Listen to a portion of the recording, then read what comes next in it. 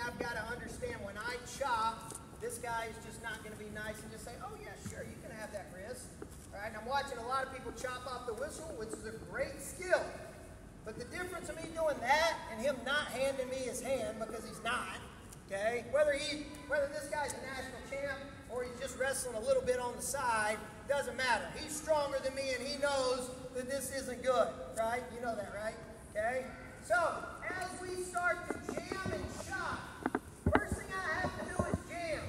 I can't just chop off the whistle, okay? So whether I jam with my spiral or jam with my thigh pry, I've got to get weight on his hands.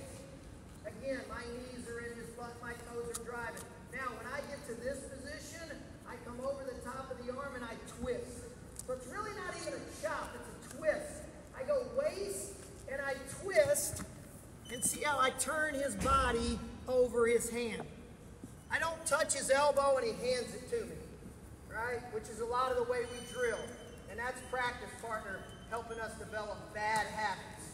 But when I get weight on his hands, and I go tight waist and twist,